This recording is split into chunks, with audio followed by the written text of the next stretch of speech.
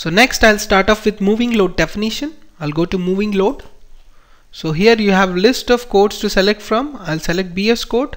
So in MIDAS Civil, moving load analysis can be performed by 3-step process. So first you need to define the lane on the bridge and then select the vehicles that would be coming onto these lanes, and next you can specify the moving load cases, how the vehicle should come up and how you make the moving load combination and the cases. So traffic line lanes and traffic surface lanes.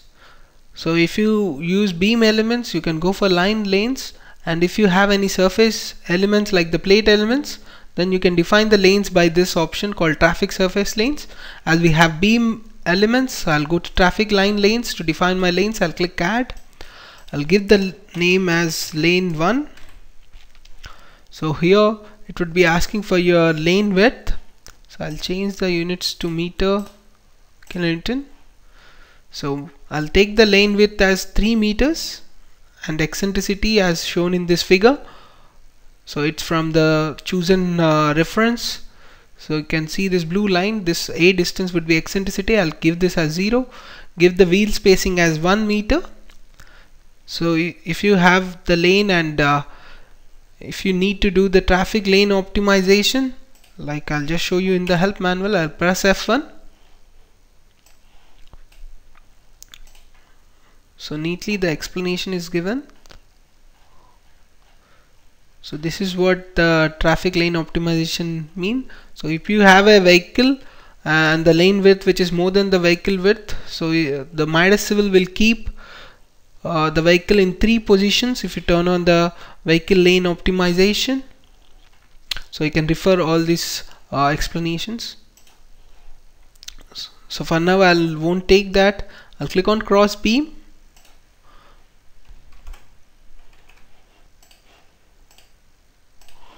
So here if you see the difference, so you have the lane element and the cross beam. So what do you mean by lane element is whatever the wheel load that would be coming would directly go onto the lane element that we have selected. But if you select cross beam, then first the load would be transferred to the cross beam, and from the cross beam the load gets distributed to the main girders. So this is what happens in a grillage analysis.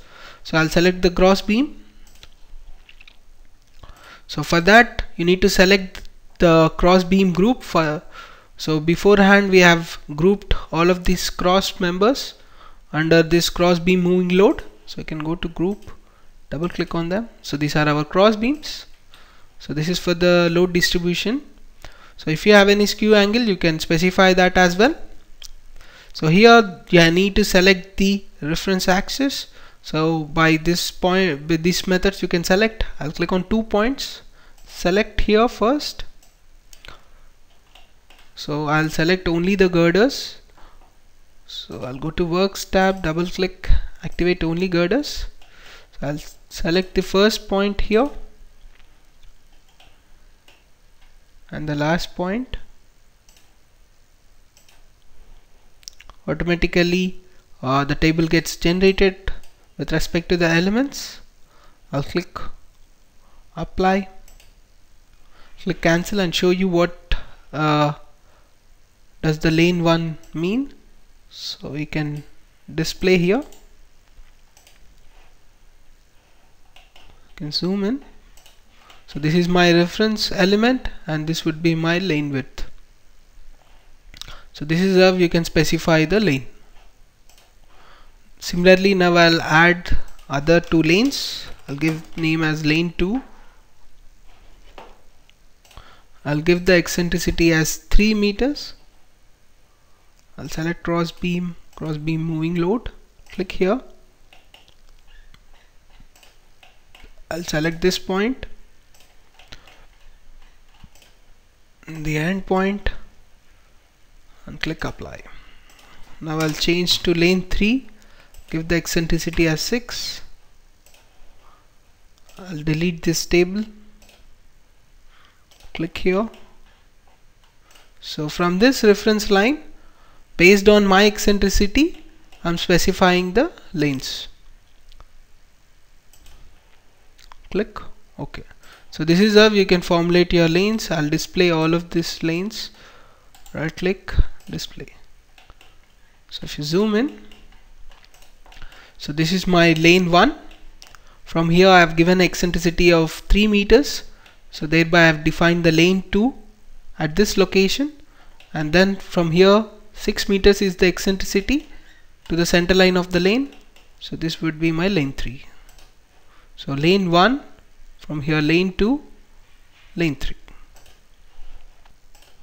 I'll undisplay, click escape. I'll click on vehicles now. So here you can user defined vehicle is available, so you can specify a user defined vehicle. Click on add standard. So I'll select BS 5400. So you have the vehicle type to choose. All the vehicle distances and the relevant loads would automatically come up. I'll give 30 units, HB 30 and HA. I'll click OK. So I'll select this vehicle, click on moving load cases now. I'll click add. So you can select the load model and the auto live load combination. So I'll click F1 here. So this is our help manual. So you can select when BS is selected for moving load case, and the vehicle is H and HB auto. So here you can see the auto live load combination. The software will automatically organize based on the selected code, the factors, and I'll select the type of design combination factor as service and the combination of loads as combination 1.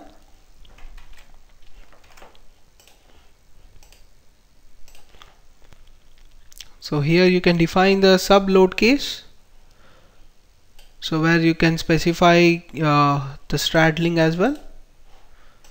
So I'll click on add. So the scale factor, I'll take it as 1. So I have defined 3 lanes, so the maximum number of loaded lanes, I'll take them as 3. I'll select the vehicle that I've defined, which is an HA and HB auto. So these are the 3 lanes I'll select for this vehicle, and I'll take lane 1, lane 2 straddling, HB straddling. So software takes care automatically about the HB straddling between the lane 1 and lane 2. I'll click OK. I'll give the name as HA plus HB 30 auto. So this is my moving load case name. Click OK. Click close. So now first we define the lanes, then the vehicles, then the moving load cases. So this completes our moving load definition.